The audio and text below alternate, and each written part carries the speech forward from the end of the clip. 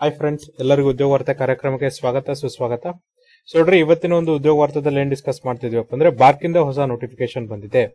ಬಾಬಾ atomic research centre ಏನಿದೆಯಲ್ಲ, ಇಲ್ಲಿಂದ ಏನಪ್ಪ ಅಂದ್ರೆ ಹೊಸ ನೋಟಿಫಿಕೇಶನ್ ಬಂದಿದೆ. ಅದ್ರ ಬಗ್ಗೆ ಡಿಸ್ಕಷನ್ ಮಾಡ್ತಿದ್ವಿ. Government ಸ್ಟ್ರೈವ್ಸ್ to have A work force in which reflects the gender balance and the women candidates are also encourage to apply. ಅಂದ್ರೆ ನೋಡ್ರಿ, ಸರ್ಕಾರ ಈಗ ಏನು ಅಪ್ಲಿಕೇಶನ್ಸ್ ನ ಕರ್ತಿದೆಯಲ್ಲ, ಇಲ್ಲೇನಪ್ಪ ಅಂದ್ರೆ ಮಹಿಳೆಯರಿಗೂ ಕೂಡ ಆದ್ಯತೆಯನ್ನ ಕೊಡ್ತಾ ಇದೆ. ಹಾಗಾಗಿ ಏನಪ್ಪ ಅಂದ್ರೆ ಮಹಿಳಾ ಅಭ್ಯರ್ಥಿ ಕೂಡ ಏನಪ್ಪ ಅಂದ್ರೆ ಈ ಅಪ್ಲಿಕೇಶನ್ ಹಾಕಕ್ಕೆ ಇಲ್ಲಿ ಅರ್ಹರಾಗಿರ್ತಾರೆ. So online applications R invited from eligible Indian citizens for filling of the various post of constituent units of department of atomic energy through direct recruitment R training scheme. So ನೋಡ್ರಿ, ಬೇರೆ ಬೇರೆ ಹುದ್ದೆಗಳಿಗೆ ಏನಪ್ಪ ಅಂದ್ರೆ direct recruitment ಅಥವಾ ನೇರ ನೇಮಕಾತಿ ಮೂಲಕ ಏನಪ್ಪ ತುಂಬಿಕೊಳ್ಳಲು ಈ ಒಂದು ಬಾಬಾ ಅಟೋಮಿಕ್ ರಿಸರ್ಚ್ ಸೆಂಟರ್ ಅದು ಎಲ್ಲಿ ಕೆಲಸ ಮಾಡುತ್ತಂದ್ರೆ ಡಿಪಾರ್ಟ್ಮೆಂಟ್ ಆಫ್ ಅಟೋಮಿಕ್ ಎನರ್ಜಿ ಒಳಗಡೆ ಕೆಲಸ ಮಾಡುತ್ತಲ್ಲ, ಅವರು ಆನ್ಲೈನ್ ಅಪ್ಲಿಕೇಶನ್ಸ್ ನ ಕರೆದಿದ್ದಾರೆ. ಸೊ ನೋಡ್ರಿ, ಆನ್ಲೈನ್ ಅಪ್ಲಿಕೇಶನ್ ಯಾವಾಗ ಸ್ಟಾರ್ಟ್ ಆಗುತ್ತೆ ಅಂದ್ರೆ 24/4/2023 ಸ್ಟಾರ್ಟ್ ಆಗುತ್ತೆ. ಕ್ಲೋಸ್ ಆಗೋದು ನೋಡ್ರಿ 22/5/2023. ಸೊ ಇಲ್ಲಿ ಹುದ್ದೆಗಳನ್ನ ನೋಡೋದಾದ್ರೆ direct recruitment technical officer C 181 vacancies ಇದೆ. ಗ್ರೂಪ್ ಎ ಹುದ್ದೆ ಆಗಿದೆ. ಲೆವೆಲ್ 10 ಪೇ ಸ್ಕೇಲ್ ಇರುತ್ತೆ. ಪ್ರತಿ ತಿಂಗಳು ನಿಮ್ಗೆ ಏನಪ್ಪ ಅಂದ್ರೆ 56,100 ರೂಪಾಯಿನ ಕೊಡ್ತಾರೆ. ಇದಾದ್ಮೇಲೆ ನೋಡ್ರಿ ಸೈಂಟಿಫಿಕ್ ಅಸಿಸ್ಟೆಂಟ್ ಬಿ, ಇಲ್ಲಿ 7 ವೇಕೆನ್ಸೀಸ್ ಇದೆ. Group B ಹುದ್ದೆಗಳಾಗಿವೆ. ಇಲ್ಲಿ ನಿಮಗೆ ಲೆವೆಲ್ 6 ಅಂದ್ರೆ 35,400 ಏನಪ್ಪ ಅಂದ್ರೆ ಸ್ಯಾಲರಿನ ಕೊಡ್ತಾರೆ. ಇದಾದ್ಮೇಲೆ ಇರುವಂತಹ ಹುದ್ದೆ ಯಾವ್ದಪ್ಪ ಅಂದ್ರೆ ಟೆಕ್ನಿಷಿಯನ್ಸ್ 24 ಹುದ್ದೆಗಳಿವೆ. ಗ್ರೂಪ್ ಸಿ ಹುದ್ದೆ ಆಗಿದೆ. ಇದು ಕೂಡ ನೋಡ್ರಿ ಲೆವೆಲ್ 3 ಹುದ್ದೆ ಆಗಿದ್ದು ನಿಮ್ಗೆ ಪ್ರತಿ ತಿಂಗಳು ಏನಪ್ಪ ಅಂದ್ರೆ 21,700 ರೂಪಾಯಿ ಸಂಬಳವನ್ನ ಕೊಡ್ತಾರೆ. ಅದೇ ನೋಡ್ರಿ ಟ್ರೈನಿಂಗ್ ಒಳಗಡೆ ಏನಪ್ಪ ಅಂದ್ರೆ ಕೆಟಗರಿ 1 ಒಳಗೆ 1216 ವೇಕೆನ್ಸೀಸ್ ಇದೆ. ಇಲ್ಲಿ ಫಸ್ಟ್ ಇಯರ್ ಟ್ರೈನಿಂಗ್ ನಿಮ್ಗೆ 24,000 ಪೇಮೆಂಟ್ ಅನ್ನ ಕೊಟ್ರೆ, ಸೆಕೆಂಡ್ ಇಯರ್ ಟ್ರೈನಿಂಗ್ ಅಲ್ಲಿ ನೋಡ್ರಿ ನಿಮ್ಗೆ ಪ್ರತಿ ತಿಂಗಳು ಏನಪ್ಪ ಅಂದ್ರೆ 26,000 ಏನ್ ಮಾಡ್ತಾರೆ ಅಂದ್ರೆ ಪೇಮೆಂಟ್ ಅನ್ನ ಕೊಡ್ತಾರೆ. ಅದೇ ಕೆಟಗರಿ 2 ಅಲ್ಲಿ ನೋಡ್ರಿ 2,946 ಹುದ್ದೆಗಳಿವೆ. ಇಲ್ಲಿ ಫಸ್ಟ್ ಇಯರ್ ಅಲ್ಲಿ ನಿಮ್ಗೆ ಟ್ರೈನಿಂಗ್ ಪೀರಿಯಡ್ ಅಲ್ಲಿ ನೋಡ್ರಿ 20,000 ರೂಪಾಯಿ ಸ್ಟೈಫಂಡ್ ಅನ್ನ ಕೊಟ್ರೆ, ಸೆಕೆಂಡ್ ಇಯರ್ ನಿಮ್ಗೆ 22,000 ಸ್ಟೈಫಂಡ್ ಅನ್ನ ಕೊಡ್ತಾರೆ.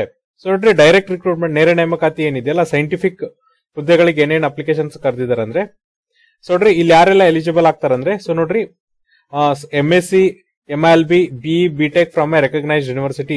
ಸೊ ನೋಡ್ರಿ ಯಾರೆಲ್ಲ MSc ಮಾಡಿದಿರಿ, MILB ಮಾಡಿದಿರಿ, ಮತ್ತೆ BE ಅಥವಾ BTech ಮಾಡಿದ್ರೆ ಅವ್ರು ಇಲ್ಲಿ ಎಲಿಜಿಬಲ್ ಆಗ್ತಾರೆ.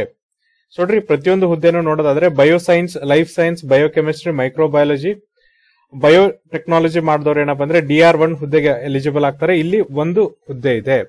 ಸೊ ನೋಡ್ರಿ, ನೀವೇನ್ ಮಾಡಿರ್ಬೇಕಂದ್ರೆ MSc ನ bioscience, life science, biotech chemistry, microbiology ಮತ್ತೆ ಬಯೋಟೆಕ್ನಾಲಜಿಯಲ್ಲಿ ಮಾಡಿರ್ಬೇಕಾಗತ್ತೆ.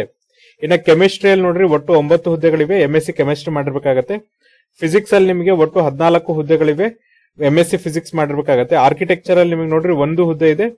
ಈ BE ಅಥವಾ BTech ಆರ್ಕಿಟೆಕ್ಚರ್ ಅಲ್ಲಿ ಮಾಡಿರ್ಬೇಕು. ಇದಾದ್ಮೇಲೆ ಕೆಮಿಕಲ್ ಅಲ್ಲಿ ನೋಡ್ರಿ ನಿಮ್ಗೆ 20 ಹುದ್ದೆಗಳಿವೆ. BE ಅಥವಾ BTech ಅಲ್ಲಿ ಕೆಮಿಕಲ್ ಇಂಜಿನಿಯರಿಂಗ್ ಅನ್ನ ಮಾಡಿರ್ಬೇಕಾಗತ್ತೆ. ಆಮೇಲೆ ನೋಡ್ರಿ ಸಿವಿಲ್ ಅಲ್ಲಿ ನಿಮ್ಗೆ ಒಟ್ಟು 20 ಹುದ್ದೆಗಳಿವೆ.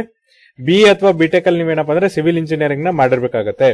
ಆಮೇಲೆ ಕಂಪ್ಯೂಟರ್ ಸೈನ್ಸ್ ಅಲ್ಲಿ 12 ಹುದ್ದೆಗಳಿವೆ. ಇಲ್ಲಿ ನೀವೇನಪ್ಪ ಅಂದ್ರೆ BE ಅಥವಾ BTech ಅಲ್ಲಿ computer science engineering, computer science and engineering ನ ಮಾಡಿರ್ಬೇಕಾಗತ್ತೆ. ಇದಾದ್ಮೇಲೆ ನೋಡ್ರಿ ನೆಕ್ಸ್ಟ್ ಏನಪ್ಪ ಅಂದ್ರೆ ಡ್ರಿಲ್ಲಿಂಗ್ ಅಲ್ಲಿ ನಿಮಗೆ 8 ಹುದ್ದೆಗಳಿವೆ. ಇಲ್ಲಿ BE ಅಥವಾ BTech ಅಲ್ಲಿ ನೋಡ್ರಿ ಮೆಕ್ಯಾನಿಕಲ್ ಅಥವಾ ಡ್ರಿಲ್ಲಿಂಗ್ ಇಂಜಿನಿಯರಿಂಗ್ ಮಾಡಿರ್ಬೇಕು. ಎಲೆಕ್ಟ್ರಿಕಲ್ ಅಲ್ಲಿ 23 ಹುದ್ದೆಗಳಿವೆ. ಸೊ ಎಲೆಕ್ಟ್ರಿಕಲ್ ಮತ್ತೆ electrical and electronics engineering eligible ಆಗ್ತಾರೆ. ಎಲೆಕ್ಟ್ರಾನಿಕ್ಸ್ ಅಲ್ಲಿ 15 ಹುದ್ದೆಗಳಿವೆ. ಸೊ ನೋಡ್ರಿ ಇಲ್ಲಿ electronics and electrical, electronics and communication, electronics and control, electronics and instrumentation, electronics and telecommunication ಇವರು ಇಲ್ಲಿ ಎಲಿಜಿಬಲ್ ಆಗ್ತಾರೆ. ಇನ್ಸ್ಟ್ರುಮೆಂಟೇಶನ್ ಅಲ್ಲಿ 8 ಹುದ್ದೆಗಳಿವೆ. ಇಲ್ಲಿ ನೋಡ್ರಿ instrumentation and control, electronics and instrumentation. Mechanical ಅಲ್ಲಿ ಒಟ್ಟು 44 ಹುದ್ದೆಗಳಿವೆ. BE ಅಥವಾ BTech ಮೆಕ್ಯಾನಿಕಲ್ ಅಲ್ಲಿ ಮಾಡಿರ್ಬೇಕಾಗತ್ತೆ. ಮೆಟಲಾರ್ಜಿ ಅಲ್ಲಿ ನೋಡ್ರಿ ಒಟ್ಟು 3 ಹುದ್ದೆಗಳಿವೆ. ಮೆಟಲಾರ್ಜಿ and materials, metallurgical and materials metallurgical. ಈ ಒಂದು ಯಾರು BE BTech ಅಲ್ಲಿ ಈ ಡಿಪಾರ್ಟ್ಮೆಂಟ್ ಅಲ್ಲಿ ಮಾಡಿರ್ತಾರಲ್ಲ ಅವ್ರು ಇಲ್ಲಿ ಎಲಿಜಿಬಲ್ ಆಗ್ತಾರೆ. ಆಮೇಲೆ ಮೈನಿಂಗ್ ಅಲ್ಲಿ 2 ಹುದ್ದೆಗಳಿವೆ. ನೀವು BE ಅಥವಾ BTech ಅನ್ನ ಮೈನಿಂಗ್ ಅಲ್ಲಿ ಮಾಡಿರ್ಬೇಕಾಗತ್ತೆ.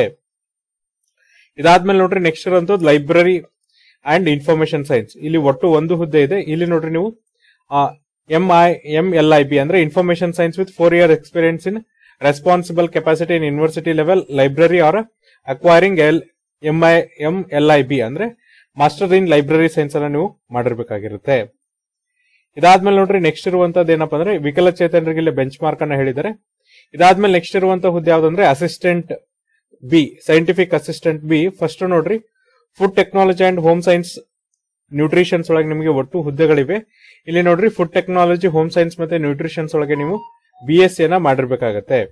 ಅದೇ ತರ ನೋಡ್ರಿ ಬಾಯ್ಲರ್ ಅಟೆಂಡೆಂಟ್ ಒಳಗೆ ನಿಮ್ಗೆ 24 ಹುದ್ದೆಗಳಿವೆ. ಇಲ್ಲಿ SSLC ಪ್ಲಸ್ ಸೆಕೆಂಡ್ ಕ್ಲಾಸ್ ಏನಪ್ಪ ಅಂದ್ರೆ ಬಾಯ್ಲರ್ ಅಟೆಂಡೆಂಟ್ ಸರ್ಟಿಫಿಕೇಟ್ ನ ನೀವು ಹೊಂದಿರಬೇಕಾಗತ್ತೆ. ಆಮೇಲೆ ನೋಡ್ರಿ ಕ್ಯಾಟಗರಿ ಒಳಗಡೆ ನೋಡೋದಾದ್ರೆ ಈಗ ಟ್ರೈನಿಂಗ್ ಸ್ಕೀಮ್ ಒಳಗೆ ನೋಡೋದಾದ್ರೆ ನೋಡ್ರಿ ಬಯೋಕೆಮಿಸ್ಟ್ರಿ, ಬಯೋಸೈನ್ಸ್ ಮತ್ತೆ ಲೈಫ್ ಸೈನ್ಸ್ ಅಲ್ಲಿ ನಿಮಗೆ 21 ಹುದ್ದೆಗಳಿವೆ. ಸೊ ಇಲ್ಲಿ ನೋಡ್ರಿ ಬಯೋಕೆಮಿಸ್ಟ್ರಿ, ಬಯೋಸೈನ್ಸ್, ಲೈಫ್ ಸೈನ್ಸ್ ಮತ್ತೆ ಬಯಾಲಜಿಯಲ್ಲಿ ನೀವು ಏನಪ್ಪ ಅಂದ್ರೆ BSc ಅನ್ನ ಮಾಡಿರ್ಬೇಕು. ಕೆಮಿಸ್ಟ್ರಿಯಲ್ಲಿ ನಿಮಗೆ 169 ಹುದ್ದೆಗಳಿವೆ. ಟ್ರೈನಿಂಗ್ ಅಲ್ಲಿ ನೀವೇನಪ್ಪ ಅಂದ್ರೆ BSc ನ ಕೆಮಿಸ್ಟ್ರಿ ಒಳಗಡೆ ಮಾಡಿರ್ಬೇಕು. ಜೊತೆಗೆ ನೋಡ್ರಿ ನೀವೇನಪ್ಪ ಅಂದ್ರೆ ಫಿಸಿಕ್ಸ್, ಮ್ಯಾಥಮೆಟಿಕ್ಸ್ ಮತ್ತೆ ಸ್ಟಾಟಿಸ್ಟಿಕ್ಸ್, ಬಯಾಲಜಿ ಏನಪ್ಪ ಅಂದ್ರೆ ಸಬ್ಸಿಡರಿ ಸಬ್ಜೆಕ್ಟ್ ಆಗಿ ತೆಗೆದುಕೊಂಡಿರ್ಬೇಕು. ಇದಾದ್ಮೇಲೆ ಫಿಸಿಕ್ಸ್ ಅಲ್ಲಿ ನೋಡ್ರಿ 117 ಹುದ್ದೆಗಳಿವೆ. ನೀವು BSc ಏನ್ ಮಾಡಿರ್ಬೇಕಪ್ಪ ಅಂದ್ರೆ ಫಿಸಿಕ್ಸ್ ಅಲ್ಲಿ ಮಾಡಿರ್ಬೇಕು. ಜೊತೆಗೆ ಕೆಮಿಸ್ಟ್ರಿ, ಮ್ಯಾಥಮೆಟಿಕ್ಸ್, ಸ್ಟಾಟಿಸ್ಟಿಕ್ಸ್, ಬಯಾಲಜಿನ ನೀವೇನಪ್ಪ ಅಂದ್ರೆ ಸಬ್ಸಿಡರಿ ಸಬ್ಜೆಕ್ಟ್ ಆಗಿ ತೆಗೆದುಕೊಂಡಿರ್ಬೇಕು. ಕಂಪ್ಯೂಟರ್ ಸೈನ್ಸ್ ಅಲ್ಲಿ ನಿಮಗೆ 25 ಹುದ್ದೆಗಳಿವೆ. ನೀವು BSc ಕಂಪ್ಯೂಟರ್ ಸೈನ್ಸ್ ಮಾಡಿರ್ಬೇಕು ಅಥವಾ BSc ಪ್ಲಸ್ 1 ಇಯರ್ ಡಿಪ್ಲೊಮಾ ಏನಪ್ಪ ಅಂದ್ರೆ ಕಂಪ್ಯೂಟರ್ ಸೈನ್ಸ್ ನ ಮಾಡಿರ್ಬೇಕು. ಅಗ್ರಿಕಲ್ಚರ್ ಅಲ್ಲಿ 2 ಹುದ್ದೆ ಇದೆ, BSc ಅಗ್ರಿಕಲ್ಚರ್ ಮಾಡಿರ್ಬೇಕು. ಹಾರ್ಟಿಕಲ್ಚರ್ ಅಲ್ಲಿ 6 ಹುದ್ದೆ ಇದೆ, BSc ಹಾರ್ಟಿಕಲ್ಚರ್ ಮಾಡಿರ್ಬೇಕು. ಕೆಮಿಕಲ್ ಅಲ್ಲಿ ನೋಡ್ರಿ 171 ಹುದ್ದೆ ಇದೆ, ನೀವು ಡಿಪ್ಲೊಮಾ ಕೆಮಿಕಲ್ ಇಂಜಿನಿಯರಿಂಗ್ ಮುಗಿಸಿರ್ಬೇಕು. ಎಲೆಕ್ಟ್ರಿಕಲ್ ಅಲ್ಲಿ 144 ಹುದ್ದೆಗಳಿವೆ, ಡಿಪ್ಲೊಮಾ ನೀವು ಎಲೆಕ್ಟ್ರಿಕಲ್ ಇಂಜಿನಿಯರಿಂಗ್ ಅಲ್ಲಿ ಮಾಡಿರ್ಬೇಕು. ಎಲೆಕ್ಟ್ರಾನಿಕ್ಸ್ ಅಲ್ಲಿ 98 ಹುದ್ದೆಗಳಿವೆ. ಸೊ ನೋಡ್ರಿ electronics and telecommunication, electronics and communication ಮತ್ತೆ ಎಲೆಕ್ಟ್ರಾನಿಕ್ಸ್ ಅಲ್ಲಿ ನೀವೇನಪ್ಪ ಅಂದ್ರೆ ಡಿಪ್ಲೊಮಾನ ಪಡೆದಿರಬೇಕು. ಮೆಕ್ಯಾನಿಕಲ್ ಅಲ್ಲಿ 328 ಹುದ್ದೆಗಳಿವೆ. ನೀವು ಡಿಪ್ಲೊಮಾನ ಏನಪ್ಪ ಅಂದ್ರೆ ಮೆಕ್ಯಾನಿಕಲ್ ಇಂಜಿನಿಯರಿಂಗ್ ಅಲ್ಲಿ ಮಾಡಿರ್ಬೇಕು. ಮೆಟಲರ್ಜಿಲ್ 5 ಇದೆ, ನೀವು ಡಿಪ್ಲೊಮಾನ ಮೆಟಲರ್ಜಿಲ್ ಮಾಡಿರ್ಬೇಕು. ಆರ್ಕಿಟೆಕ್ಚರ್ ಅಲ್ಲಿ 2 ಹುದ್ದೆಗಳಿವೆ, ಡಿಪ್ಲೊಮಾನ ಆರ್ಕಿಟೆಕ್ಟ್ ಇಂಜಿನಿಯರಿಂಗ್ ಅಲ್ಲಿ ಮಾಡಿರ್ಬೇಕು. ಸಿವಿಲ್ ಇಂಜಿನಿಯರಿಂಗ್ ಅಲ್ಲಿ 62 ಹುದ್ದೆಗಳಿವೆ, ಡಿಪ್ಲೊಮಾ ನೀವೇನಪ್ಪ ಅಂದ್ರೆ ಸಿವಿಲ್ ಇಂಜಿನಿಯರಿಂಗ್ ಅಲ್ಲಿ ಮಾಡಿರ್ಬೇಕು. ಆಟೋಮೊಬೈಲ್ ಅಲ್ಲಿ 4, ಡಿಪ್ಲೊಮಾನ ನೀವು ಆಟೋಮೊಬೈಲ್ ಇಂಜಿನಿಯರಿಂಗ್ ಅಲ್ಲಿ ಮಾಡಿರ್ಬೇಕು. ಇದಾದ್ಮೇಲೆ ನೋಡ್ರಿ ಇಂಡಸ್ಟ್ರಿಯಲ್ ಸೇಫ್ಟಿ ಒಳಗೆ 3 ಹುದ್ದೆಗಳಿವೆ. ಇಲ್ಲಿ ನೋಡ್ರಿ ನೀವು ಡಿಪ್ಲೊಮಾನ ಇಂಜಿನಿಯರಿಂಗ್ ಅಲ್ಲಿ ಮಾಡಿರ್ಬೇಕು. ಜೊತೆಗೆ 50% ಮಿನಿಮಮ್ ಅಗ್ರಿಗೇಟ್ ಇರಬೇಕು. ಜೊತೆಗೆ 1 ಇಯರ್ ನಿಮ್ಗೆ ಏನಪ್ಪ ಅಂದ್ರೆ ಇಂಡಸ್ಟ್ರಿಯಲ್ ಸೇಫ್ಟಿ ಸರ್ಟಿಫಿಕೇಟ್ ಇರ್ಬೇಕಂತ ಹೇಳ್ತಿದ್ದಾರೆ. ಇದಾದ್ಮೇಲೆ ನೋಡ್ರಿ ಕ್ಯಾಟಗರಿ 2 ನೋಡೋದಾದ್ರೆ biochemistry, bioscience, life science, ಬಯಾಲಜಿಲಿ 1 vacancies ಇದೆ. ಸೊ ಇದೇನಪ್ಪ ಅಂದ್ರೆ ವಿಕಲಚೇತನರಿಗೆ ರಿಸರ್ವ್ ಆದಂತ ಕ್ಯಾಟಗರಿ. ಇದಾದ್ಮೇಲೆ ನೋಡ್ರಿ ಕ್ಯಾಟಗರಿ 2 ನೋಡೋದಾದ್ರೆ ಇಲ್ಲಿ ಫಿಟ್ಟರ್ ಅಲ್ಲಿ 698 ಹುದ್ದೆಗಳಿವೆ. ಟರ್ನರ್ ಮತ್ತೆ ಮಷಿನಿಸ್ಟ್ ಅಲ್ಲಿ 213 ಹುದ್ದೆಗಳಿವೆ. ವೆಲ್ಡರ್ ಅಲ್ಲಿ 99 ಹುದ್ದೆಗಳಿವೆ. ಮೆಕ್ಯಾನಿಕ್ ಮಷಿನ್ ಟೂಲ್ ಮೇಂಟೆನೆನ್ಸ್ ಅಲ್ಲಿ 18 ಹುದ್ದೆಗಳಿವೆ. ಎಲೆಕ್ಟ್ರಿಷಿಯನ್ಸ್ ಅಲ್ಲಿ 399 ಹುದ್ದೆಗಳಿವೆ. ಎಲೆಕ್ಟ್ರಾನಿಕ್ ಮೆಕ್ಯಾನಿಕ್ ಒಳಗೆ ನಿಮಗೆ 226 ಹುದ್ದೆಗಳಿವೆ. ಇನ್ಸ್ಟ್ರೂಮೆಂಟ್ ಮೆಕ್ಯಾನಿಕ್ ಒಳಗೆ 152. Refrigeration and air condition mechanics ಒಳಗೆ ನಿಮಗೆ ನೋಡ್ರಿ 95 ಹುದ್ದೆಗಳಿವೆ. ಡ್ರಾಟ್ಸ್ಮನ್ ಒಳಗೆ ನಿಮಗೆ 52 ಹುದ್ದೆಗಳಿವೆ. ಡ್ರಾಟ್ಸ್ಮನ್ ಸಿವಿಲ್ ಒಳಗೆ ನಿಮಗೆ 15 ಹುದ್ದೆಗಳಿವೆ. ಮ್ಯಾಸನ್ ಒಳಗೆ ನಿಮಗೆ 30 ಹುದ್ದೆಗಳಿವೆ. ಪ್ಲಂಬರ್ ಒಳಗೆ 42. ಕಾರ್ಪೆಂಟರ್ ಗೆ ನಿಮಗೆ 27. ಮೆಕ್ಯಾನಿಕ್ ಮೋಟಾರ್ ವೆಹಿಕಲ್ ಒಳಗೆ 24 ಮತ್ತೆ ಡೀಸೆಲ್ ಮೆಕ್ಯಾನಿಕ್ ಅಲ್ಲಿ 19 ಹುದ್ದೆಗಳಿವೆ. ಸೊ ನೋಡ್ರಿ ಇಲ್ಲಿ ಏನಂದ್ರೆ ನೀವು SSC with science maths with minimum 60% marks plus trade certificate. ಅಂದ್ರೆ ನೋಡ್ರಿ ನೀವೇನಪ್ಪ ಅಂದ್ರೆ SSLC ಏನ್ ಮಾಡಿರ್ಬೇಕಂದ್ರೆ ಸೈನ್ಸ್ ಮ್ಯಾಥ್ಸ್ ಅಲ್ಲಿ ನಿಮ್ದು ಕಮ್ಮಿ ಅಂದ್ರು ಎಷ್ಟು ಮಾರ್ಕ್ಸ್ ಬಂದಿರಬೇಕಪ್ಪ ಅಂದ್ರೆ SSLC 60% ಮಾರ್ಕ್ಸ್ ಬಂದಿರಬೇಕು. ಜೊತೆಗೆ ನೋಡ್ರಿ ಟ್ರೇಡ್ ಸರ್ಟಿಫಿಕೇಟ್ ಇರಬೇಕು. ಫಾರ್ ಎಕ್ಸಾಂಪಲ್ ನೋಡ್ರಿ ನೀವೇನಪ್ಪ ಅಂದ್ರೆ refrigeration and air condition mechanic ಆಗಿದ್ರೆ ನೀವು ITI ಏನಪ್ಪ ಅಂದ್ರೆ ರೆಫ್ರಿಜರೇಷನ್ ಮತ್ತೆ ಏರ್ ಕಂಡೀಷನ್ ಮೆಕ್ಯಾನಿಕ್ ಅಲ್ಲಿ ಮಾಡಿರ್ಬೇಕಾಗತ್ತೆ. ಇದಾದ್ಮೇಲೆ ಪ್ಲಾಂಟ್ ಆಪರೇಟರ್ ನಿಮಗೆ 532 ಹುದ್ದೆಗಳಿವೆ. ಇಲ್ಲಿ ನೋಡ್ರಿ HSC with physics, chemistry and maths with minimum 60% marks. ಅಂದ್ರೆ ನೀವು ಸೆಕೆಂಡ್ PUC ಮಾಡಿರ್ಬೇಕು. ಅದರಲ್ಲಿ ಫಿಸಿಕ್ಸ್, ಕೆಮಿಸ್ಟ್ರಿ, ಮ್ಯಾಥಮೆಟಿಕ್ಸ್ ಇಂದ ನಿಮ್ಗೆ ಏನಪ್ಪ ಅಂದ್ರೆ 60% ಮಿನಿಮಮ್ ಮಾರ್ಕ್ಸ್ ಅನ್ನ ಪಡೆದುಕೊಂಡಿರ್ಬೇಕು. ಲ್ಯಾಬೊರೇಟರಿ ಒಳಗೆ 303 ಹುದ್ದೆಗಳಿವೆ. ಸೊ ನೋಡ್ರಿ ಸೆಕೆಂಡ್ PUC ಅಲ್ಲಿ ಏನಪ್ಪ ಅಂದ್ರೆ ಫಿಸಿಕ್ಸ್, ಮ್ಯಾಥ್ಸ್ ಮತ್ತೆ ಬಯಾಲಜಿಯಿಂದ ಮಿನಿಮಮ್ 60% ಅಗ್ರಿಗೇಟ್ ಅನ್ನ ಪಡೆದಿರಬೇಕು. ಆಮೇಲೆ ನೋಡ್ರಿ ಡೆಂಟಲ್ ಟೆಕ್ನಿಷಿಯನ್ಸ್ ಅಥವಾ ಹೈಜಿನಿಸ್ಟ್ 1 ಹುದ್ದೆ ಇದೆ. ಜೊತೆಗೆ ಡೆಂಟಲ್ ಟೆಕ್ನಿಷಿಯನ್ಸ್ ಮೆಕ್ಯಾನಿಕ್ ಒಳಗೆ 1 ಹುದ್ದೆ ಇದೆ. ಸೊ ಇಲ್ಲಿ ನೋಡ್ರಿ ನೀವು PUC ಸೈನ್ಸ್ ಮಾಡಿರ್ಬೇಕು. ಜೊತೆಗೆ 60% ಅಗ್ರಿಗೇಟ್ ಇರಬೇಕು. ಜೊತೆಗೆ 2 ವರ್ಷ ಏನಪ್ಪಾ ಅಂದ್ರೆ ನೀವು ಈ ಡೆಂಟಲ್ ಟೆಕ್ನಿಷಿಯನ್ಸ್ ಅಥವಾ ಮೆಕ್ಯಾನಿಕಲ್ ಏನಪ್ಪಾ ಅಂದ್ರೆ ಡಿಪ್ಲೊಮಾನ ಮಾಡಿರ್ಬೇಕು. ಇದಾದ್ಮೇಲೆ ಫಿಸಿಕಲ್ ಸ್ಟ್ಯಾಂಡರ್ಡ್ ಏಜ್ ಲಿಮಿಟ್ ನೋಡ್ರಿ ಈ ಟೆಕ್ನಿಷಿಯನ್ ಆಫೀಸರ್ ಸಿ ಹುದ್ದೆಗೆ ನೋಡ್ರಿ ಮಿನಿಮಮ್ ಏನಪ್ಪಾ ಅಂದ್ರೆ 18 ವರ್ಷ ಆಗಿರ್ಬೇಕು. ಮ್ಯಾಕ್ಸಿಮಮ್ 35 ವರ್ಷ ಮೀರಿರಬಾರ್ದು. ಹಾಗಾಗಿ ನೋಡ್ರಿ ಯಾವೆಲ್ಲ ಅಭ್ಯರ್ಥಿಗಳು ಏನಪ್ಪಾ ಅಂದ್ರೆ 23/5/1998 ನಂತರ ಜನ್ಮ ದಿನಾಂಕ ಇರುತ್ತೆ. 22/5/2005 ಇರುತ್ತಲ್ಲ ಅವ್ರು ಇಲ್ಲಿ ಎಲಿಜಿಬಲ್ ಆಗ್ತಾರೆ. ಅದೇ ತರನಾಗಿ ಸೈಂಟಿಫಿಕ್ ಅಸಿಸ್ಟೆಂಟ್ ಬಿ ಇವ್ರಿಗೆ ಏನಪ್ಪಾ ಅಂದ್ರೆ ಮಿನಿಮಮ್ 18 ವರ್ಷ ಮ್ಯಾಕ್ಸಿಮಮ್ 30 ವರ್ಷ. ಇಲ್ಲಿ ನಿಮ್ಮ ಜನ್ಮ ದಿನಾಂಕ ನೋಡ್ರಿ 23/5/1993 ರಿಂದ 22/5/2005 ಇದ್ರೆ ನೀವು ಎಲಿಜಿಬಲ್ ಆಗ್ತೀರಾ. ಅದೇ ತರನಾಗಿ ಟೆಕ್ನಿಷಿಯನ್ಸ್ ಪಿ ಎಲ್ ನೋಡ್ರಿ 18 ರಿಂದ 25 ವರ್ಷ. ಇಲ್ಲಿ ನಿಮ್ಮ ಜನ್ಮ ದಿನಾಂಕ 23/5/1998 ರಿಂದ 22/5/2005 ಇರಬೇಕಾಗತ್ತೆ. ಇದಾದ್ಮೇಲೆ ನೋಡ್ರಿ ಈ ಒಂದು ಟ್ರೈನಿಂಗ್ ಅವ್ರಿಗೆ ಏನಪ್ಪಾ ಅಂದ್ರೆ ಕ್ಯಾಟಗರಿ 1 ಅವ್ರಿಗೆ ಏನಪ್ಪಾ ಅಂದ್ರೆ ಮಿನಿಮಮ್ 19 ವರ್ಷ ಆಗಿರ್ಬೇಕು. ಮ್ಯಾಕ್ಸಿಮಮ್ 24 ವರ್ಷ ಮೀರಿರಬಾರ್ದು. ನಿಮ್ಮ ಜನ್ಮ ದಿನಾಂಕ ಏನಪ್ಪ ಅಂದ್ರೆ 23/5/1999ರಿಂದ 22/5/2004 ಇರಬೇಕಾಗತ್ತೆ. ಕ್ಯಾಟಗರಿ 2 ದವ್ರಿಗೆ ನೋಡ್ರಿ 18ರಿಂದ 22 ವರ್ಷ. ಹಾಗಾಗಿ ನಿಮ್ಮ ಜನ್ಮ ದಿನಾಂಕ ಏನಪ್ಪ ಅಂದ್ರೆ 23/5/2001ರಿಂದ 22/5/2005 ಇರಬೇಕಾಗತ್ತೆ. ಜೊತೆಗೆ ನೋಡ್ರಿ ನೀವು OBC ಅಭ್ಯರ್ಥಿಗಳಾಗಿದ್ರೆ ನಿಮಗೆ 3 ವರ್ಷ ವಯೋಮಿತಿ ಸಡಲಿಕೆ ಕೊಡ್ತಾರೆ. SC/ST ಆಗಿದ್ರೆ 5 ವರ್ಷ ವಯೋಮಿತಿ ಸಡಲಿಕೆ ಕೊಡ್ತಾರೆ.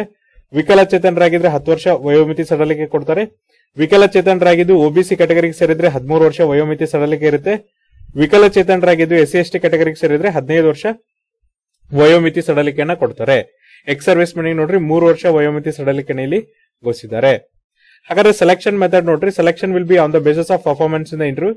In case the response is more, the center reserves the right to restrict the number of candidates to be called for the interview by conducting the computer-based screening test in concerned discipline on all India basis. The decision of the center in this regard will be final. So ನೋಡ್ರಿ ಇಲ್ಲಿ ಏನ್ ಹೇಳ್ತಿದಾರೆ ಅಂದ್ರೆ ನಿಮಗೆ technician C ಹುದ್ದೆಗಳಿಗೆ ಏನಪ್ಪಾ ಅಂದ್ರೆ direct interview ಇರುತ್ತೆ. ನೀವು ಇಂಟರ್ವ್ಯೂ ಅಲ್ಲಿ ಯಾವ ತರನಾಗಿ ಮಾರ್ಕ್ಸ್ ತಗೊಂತಿರಲ್ಲ ಅದ್ರ ಮೇಲೆ ನಿಮ್ಮ ಸೆಲೆಕ್ಷನ್ ಅನ್ನ ಮಾಡ್ತಾರೆ. ಇನ್ ಕೇಸ್ ನೋಡ್ರಿ ಜಾಸ್ತಿ ಜನ ಬಂದ್ರೆ ಅಲ್ಲಿ ಏನ್ ಮಾಡ್ತಾರಪ್ಪ ಅಂದ್ರೆ ಕಂಪ್ಯೂಟರ್ ಬೇಸ್ಡ್ ಟೆಸ್ಟ್ ಅನ್ನ ನಡೆಸ್ತಾರೆ. ಅದರ ಆಧಾರದ ಮೇಲೆ ನಿಮ್ಗೆ ಏನಂದ್ರೆ ಇಂಟರ್ವ್ಯೂ ನ ಕಂಡಕ್ಟ್ ಮಾಡಿ ಅಲ್ಲೇನ್ ಮಾಡ್ತಾರಪ್ಪ ಅಂದ್ರೆ ಸೆಲೆಕ್ಷನ್ ಅನ್ನ ಮಾಡ್ತಾರೆ. ಅದೇ ನೋಡ್ರಿ ಸೈಂಟಿಫಿಕ್ ಅಸಿಸ್ಟೆಂಟ್ ಬಿ ಕ್ಯಾಟಗರಿ 1 ಹುದ್ದೆಗೆ ಏನಪ್ಪಾ ಅಂದ್ರೆ ಸೈಂಟಿಫಿಕ್ ಅಸಿಸ್ಟೆಂಟ್ ಬಿ ಮತ್ತೆ ಕ್ಯಾಟಗರಿ 1 ಸ್ಟೈಫ್ ಟ್ರೈನಿ ಹುದ್ದೆಗಳಿಗೆ ನೋಡ್ರಿ the computer based screening test for 1 hour duration will be conducted on all India basis and the comprises of 40 multiple choice questions. 3 marks will be awarded for each correct answer and 1 marks will be deducted for each incorrect answer. The syllabus of the said examination will be based on the diploma or BSc level as the case may be. Those candidates qualifying in the screening test shall be shortlisted for the interview. The venue of interview will be intimated later. So ನೋಡ್ರಿ ಯಾರು scientific assistant B ಮತ್ತೆ ಏನಪ್ಪಾ ಅಂದ್ರೆ category 1 stipend training ಹುದ್ದೆಗಳಿಗೆ ಆಗ್ತಾರಲ್ಲ ನಿಮಗೆ ಏನಪ್ಪಾ ಅಂದ್ರೆ ಒಂದು ಕಂಪ್ಯೂಟರ್ ಬೇಸ್ಡ್ ಎಕ್ಸಾಮಿನೇಷನ್ ಇರುತ್ತೆ. ಇಲ್ಲಿ ಒಟ್ಟು 40 ಮಲ್ಟಿಪಲ್ ಚಾಯ್ಸ್ ಕ್ವಶನ್ಸ್ ಇರುತ್ತೆ. ಸೊ ನೋಡ್ರಿ ಪ್ರತಿ ಸರಿ ಉತ್ತರಕ್ಕೆ ಏನಪ್ಪಾ ಅಂದ್ರೆ 3 ಅಂಕಗಳನ್ನ ಕೊಡ್ತಾರೆ. ಪ್ರತಿ ತಪ್ಪು ಉತ್ತರಕ್ಕೆ ಏನಪ್ಪಾ ಅಂದ್ರೆ 1 ಅಂಕವನ್ನ ಕಡಿತಗೊಳಿಸ್ತಾರೆ. ಆಮೇಲೆ ನೋಡ್ರಿ ಸಿಲಾಬಸ್ ಮತ್ತೆ ಎಕ್ಸಾಮಿನೇಷನ್ ಏನಿರುತ್ತಪ್ಪ ಅಂದ್ರೆ ನಿಮ್ಮ ಡಿಪ್ಲೊಮಾ ಮತ್ತೆ BSc ಸಿಲಾಬಸ್ ಏನಿರುತ್ತಲ್ಲ ಅದ್ರ ಮೇಲೆ ಇರುತ್ತೆ ಅಂತ ಹೇಳ್ತಿದ್ದಾರೆ. ಇದಾದ್ಮೇಲೆ ನೋಡ್ರಿ ಟೆಕ್ನಿಷಿಯನ್ಸ್ ಬಿ ಮತ್ತೆ ಕ್ಯಾಟಗರಿ ಬಿ ಗೆ ಏನಿರುತ್ತಪ್ಪ ಅಂದ್ರೆ ಸೆಲೆಕ್ಷನ್ ಪ್ರೊಸೆಸ್ ನೋಡ್ರಿ ಸ್ಟೇಜ್ 1 ಪ್ರಿಲಿಮಿನರಿ ಟೆಸ್ಟ್ ಇರುತ್ತೆ, ಸ್ಟೇಜ್ 2 ಅಡ್ವಾನ್ಸ್ ಟೆಸ್ಟ್ ಇರುತ್ತೆ, ಸ್ಟೇಜ್ 3 ಸ್ಕಿಲ್ ಟೆಸ್ಟ್ ಇರುತ್ತೆ. ಪ್ರಿಲಿಮಿನರಿ ಟೆಸ್ಟ್ ಅಲ್ಲಿ ನಿಮ್ಗೆ ಏನಪ್ಪಾ ಅಂದ್ರೆ 50 ಮಲ್ಟಿಪಲ್ ಚಾಯ್ಸ್ ಕ್ವಶನ್ಸ್ ಇರುತ್ತೆ. 1 hour ಡ್ಯೂರೇಷನ್ ಇರುತ್ತೆ. ಇಲ್ಲಿ ಮ್ಯಾಥಮೆಟಿಕ್ಸ್ ಇಂದ ನಿಮಗೆ 20 ಕ್ವಶನ್ಸ್ ಅನ್ನ ಕೇಳ್ತಾರೆ, ಸೈನ್ಸ್ ಇಂದ 20 ಕ್ವಶನ್ಸ್ ಅನ್ನ ಕೇಳ್ತಾರೆ, ಜನರಲ್ ಅವೇರ್ನೆಸ್ ಇಂದ ನಿಮಗೆ 10 ಕ್ವಶನ್ಸ್ ಅನ್ನ ಕೇಳ್ತಾರೆ. ಪ್ರತಿ ಸರಿ ಉತ್ತರಕ್ಕೆ 3 ಅಂಕಗಳನ್ನ ಕೊಡ್ತಾರೆ. ಪ್ರತಿ ತಪ್ಪು ಉತ್ತರಕ್ಕೆ ಏನಪ್ಪಾ ಅಂದ್ರೆ 1 ಅಂಕಗಳನ್ನ ಕಡಿತಗೊಳಿಸ್ತಾರೆ. ಇದಾದ್ಮೇಲೆ ನೋಡ್ರಿ ಅಡ್ವಾನ್ಸ್ ಟೆಸ್ಟ್ ಅಲ್ಲಿ ಏನಿರುತ್ತಪ್ಪ ಅಂದ್ರೆ ಇಲ್ಲೂ ಕೂಡ 50 ಮಲ್ಟಿಪಲ್ ಚಾಯ್ಸ್ ಕ್ವಶನ್ಸ್ ಇರುತ್ತೆ. 2 ಗಂಟೆ ಸಮಯ ಕೊಡ್ತಾರೆ. ಆಮೇಲೆ ಪ್ರತಿ ಸರಿ ಉತ್ತರಕ್ಕೆ 3 ಅಂಕಗಳನ್ನ ಕೊಡ್ತಾರೆ. ಪ್ರತಿ ತಪ್ಪು ಉತ್ತರಕ್ಕೆ 1 ಅಂಕಗಳನ್ನ ಕಡಿತಗೊಳಿಸ್ತಾರೆ. ಮೆರಿಟ್ ಲಿಸ್ಟ್ ಏನ್ ಪ್ರಿಪೇರ್ ಮಾಡ್ತಾರಲ್ಲ ಇದನ್ನ ಸ್ಟೇಜ್ 2 ಆಧಾರದ ಮೇಲೆ ಏನಪ್ಪಾ ಅಂದ್ರೆ ಪ್ರಿಪರೇಷನ್ ಅನ್ನ ಮಾಡ್ತಾರೆ. ಹಾಗಾಗಿ ನೋಡ್ರಿ ಎಲ್ಲಾ ಕ್ಯಾಂಡಿಡೇಟ್ ಏನಪ್ಪಾ ಅಂದ್ರೆ ಸ್ಟೇಜ್ 2 ಅಲ್ಲಿ ಏನಪ್ಪಾ ಅಂದ್ರೆ ನಿಮ್ ಮೆರಿಟ್ ಲಿಸ್ಟ್ ಅಲ್ಲಿ ಹೆಸರು ಬರ್ಬೇಕಂದ್ರೆ ಇನ್ನೂ ಚೆನ್ನಾಗಿ ಪರ್ಫಾರ್ಮೆನ್ಸ್ ಅನ್ನ ಮಾಡ್ಬೇಕಾಗತ್ತೆ. ಆಮೇಲೆ ನೋಡ್ರಿ ಯಾವೆಲ್ಲ ಕ್ಯಾಂಡಿಡೇಟ್ ನ ಶಾರ್ಟ್ ಲಿಸ್ಟ್ ಮಾಡಿರ್ತಾರಲ್ಲ ಅವ್ರಿಗೆ ಕೌಶಲ್ಯ ಪರೀಕ್ಷೆಯನ್ನ ತೆಗೆದುಕೊಳ್ತಾರೆ. ಆಮೇಲೆ ನೋಡ್ರಿ ಸ್ಟೇಜ್ 2 ಅಲ್ಲಿ ಎಷ್ಟು ಸೆಲೆಕ್ಟ್ ಆಗ್ತಾರಲ್ಲ ಅದ್ರದ್ದು ಏನಪ್ಪಾ ಅಂದ್ರೆ 4 to 5 ಟೈಮ್ಸ್ ಅಂದ್ರೆ ವೇಕೆನ್ಸೀಸ್ ಎಷ್ಟಿದೆಯಲ್ಲ ಅದ್ರ 4 ರಿಂದ 5 ಪಟ್ಟು ಏನ್ ಮಾಡ್ತಾರೆ ಅಂದ್ರೆ ಸ್ಕಿಲ್ ಟೆಸ್ಟ್ ಅಥವಾ ಕೌಶಲ್ಯ ಪರೀಕ್ಷೆಗೆ ಕರೀತಾರೆ. ಇದು ಸ್ಕಿಲ್ ಟೆಸ್ಟ್ ಯಾವ ತರನಾಗಿರುತ್ತೆ ಅಂದ್ರೆ ಗೋ ನೋ ಗೋ ಬೇಸಿಸ್ ಮೇಲೆ ಇರುತ್ತೆ ಅಂತ ಹೇಳ್ತಿದ್ದಾರೆ. ಆಮೇಲೆ ನೋಡ್ರಿ ಮೆರಿಟ್ ಲಿಸ್ಟ್ ಸ್ಟೇಜ್ 2 ಟೆಸ್ಟ್ ಮೇಲೆ ಮತ್ತೆ ಅಡ್ವಾನ್ಸ್ ಟೆಸ್ಟ್ ಮೇಲೆ ಏನಪ್ಪಾ ಅಂದ್ರೆ ಸ್ಟೇಜ್ 2 ಗೆ ನಿಮ್ಗೆ ಕರೀತಾರೆ ಅಂತ ಹೇಳ್ತಿದ್ದಾರೆ. ಅಂದ್ರೆ ಕೌಶಲ್ಯ ಪರೀಕ್ಷೆನ ಮಾಡ್ತಾರೆ ಅಂತ ಹೇಳ್ತಿದ್ದಾರೆ.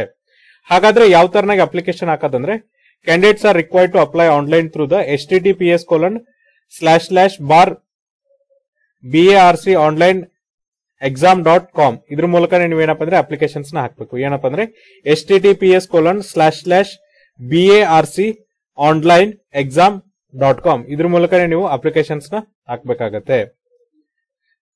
ಇದಾದ್ಮೇಲೆ ನೋಡ್ರಿ ಅಪ್ಲಿಕೇಶನ್ ಫೀಸ್ ನೋಡೋದಾದ್ರೆ ಟೆಕ್ನಿಷಿಯನ್ ಆಫೀಸರ್ ಸಿ ಹುದ್ದೆಗೆ 500 ರೂಪಾಯಿ ಅಪ್ಲಿಕೇಶನ್ ಫೀಸ್ ಇದೆ.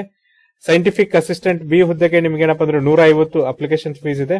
ಟೆಕ್ನಿಷಿಯನ್ಸ್ ಬಿ ಹುದ್ದೆಗೆ 100 ರೂಪಾಯಿ ಅಪ್ಲಿಕೇಶನ್ ಫೀಸ್ ಇದೆ. ಇಲ್ಲಿ ನೋಡ್ರಿ ಟೆಕ್ನಿಷಿಯನ್ ಆಫೀಸರ್ ಸಿ ಮತ್ತೆ ಸೈಂಟಿಫಿಕ್ ಅಸಿಸ್ಟೆಂಟ್ ಬಿ ಗೆ ಏನಪ್ಪಾ ಅಂದ್ರೆ SC/ST ಅಭ್ಯರ್ಥಿಗಳು, ವಿಕಲಚೇತನ ಅಭ್ಯರ್ಥಿಗಳು ಮತ್ತೆ ಮಹಿಳಾ ಅಭ್ಯರ್ಥಿಗಳಿಗೆ ಏನಪ್ಪಾ ಅಂದ್ರೆ ಈ ಅಪ್ಲಿಕೇಶನ್ ಫೀಸ್ ಇಂದ ಅಥವಾ ಶುಲ್ಕ ಪಾವತಿಯಿಂದ ವಿನಾಯಿತಿ ಕೊಟ್ಟರೆ ಟೆಕ್ನಿಷಿಯನ್ಸ್ ಬಿ ಹುದ್ದೆಗಳಲ್ಲಿ SC/ST ವಿಕಲಚೇತನರು ಮತ್ತೆ ಎಕ್ಸ್ ಸರ್ವಿಸ್ ಅಭ್ಯರ್ಥಿಗಳು ಮತ್ತೆ ಮಾಜಿ ಸೈನಿಕ ಅಭ್ಯರ್ಥಿಗಳು ಮತ್ತೆ ಮಹಿಳೆಯರಿಗೆ ವಿನಾಯಿತಿಯನ್ನ ಕೊಟ್ಟಿರ್ತಾರೆ. ಅದೇ ತರ ನೋಡ್ರಿ ಕ್ಯಾಟಗರಿ 1 ಹುದ್ದೆಗೆ 150 ರೂಪಾಯಿ ಅಪ್ಲಿಕೇಶನ್ ಫೀಸ್ ಇದ್ರೆ ಕ್ಯಾಟಗರಿ 2 ಹುದ್ದೆಗಳಿಗೆ 100 ರೂಪಾಯಿ ಅಪ್ಲಿಕೇಶನ್ ಫೀಸ್ ಇದೆ. ಇಲ್ಲಿ SC/ST ವಿಕಲಚೇತನರು ಮತ್ತೆ ಮಹಿಳಾ ಅಭ್ಯರ್ಥಿಗಳಿಗೆ ಏನಪ್ಪಾ ಅಂದ್ರೆ ವಿನಾಯಿತಿಯನ್ನ ಕೊಟ್ಟಿರ್ತಾರೆ. ಆಮೇಲೆ ನೋಡ್ರಿ ಎಕ್ಸಾಮಿನೇಷನ್ ಸೆಂಟರ್ಸ್ ಅನ್ನ ನೋಡೋದಾದ್ರೆ ಸೊ ನೋಡ್ರಿ ನಮ್ಮ ಕರ್ನಾಟಕದಲ್ಲಿ ಎಕ್ಸಾಮಿನೇಷನ್ ಸೆಂಟರ್ಸ್ ಎಲ್ಲಿ ಬರುತ್ತಪ್ಪ ಅಂದ್ರೆ ಒಂದು ಬೆಂಗಳೂರಲ್ಲಿ ಬರುತ್ತೆ. ಇದಾದ್ಮೇಲೆ ನೋಡ್ರಿ ನೆಕ್ಸ್ಟ್ ಎಲ್ಲಿ ಬರುತ್ತಪ್ಪ ಅಂದ್ರೆ ಹುಬ್ಳಿ ಧಾರವಾಡದಲ್ಲಿ ಬರುತ್ತೆ. ನೆಕ್ಸ್ಟ್ ಫಸ್ಟ್ ಬೆಂಗಳೂರು, ಅದಾದ್ಮೇಲೆ ಹುಬ್ಳಿ ಧಾರವಾಡ ಬರುತ್ತೆ. ಇದಾದ್ಮೇಲೆ ನೆಕ್ಸ್ಟ್ ಎಲ್ಲಿ ಕೊಟ್ಟಿದಾರ ಅಂತಂದ್ರೆ ನೋಡ್ರಿ ಕರ್ನಾಟಕದಲ್ಲಿ ಏನಪ್ಪಾ ಅಂದ್ರೆ ಎರಡೇ ಕಡೆ ಎಕ್ಸಾಮಿನೇಷನ್ ಸೆಂಟರ್ ಇರೋದು, ಒಂದು ಬೆಂಗಳೂರು, ಇನ್ನೊಂದು ಏನಪ್ಪಾ ಅಂದ್ರೆ ಹುಬ್ಬಳ್ಳಿ ಧಾರವಾಡದಲ್ಲಿ ನಿಮ್ಗೆ ಏನ್ ಮಾಡಿದಾರೆ ಅಂದ್ರೆ ಎಕ್ಸಾಮಿನೇಷನ್ ಸೆಂಟರ್ಸ್ ಅನ್ನ ಕೊಟ್ಟಿದ್ದಾರೆ. ಇದಾದ್ಮೇಲೆ ನೋಡ್ರಿ ಯಾವ ತರನಾಗಿ ನಿಮ್ಗೆ ಎಕ್ಸಾಮಿನೇಷನ್ ಗೆ ಅಪ್ಲಿಕೇಶನ್ ಫೀಸ್ ನ ತುಂಬಬೇಕನ್ನೋದ್ರ ಬಗ್ಗೆ ಏನಪ್ಪಾ ಅಂದ್ರೆ ಇನ್ ಡೀಟೇಲ್ ಆಗಿ ಎಣೆಕ್ಷರ್ ಮೂಲಕ ಮಾಹಿತಿಯನ್ನು ಇಲ್ಲಿ ಕೊಡ್ತಿದ್ದಾರೆ. ಆಮೇಲೆ ಪೇ ಸ್ಕೇಲ್ ಅನ್ನ ನಿಮ್ಗೆ ಆಗ್ಲೇ ಹೇಳಿದ್ದೀನಿ.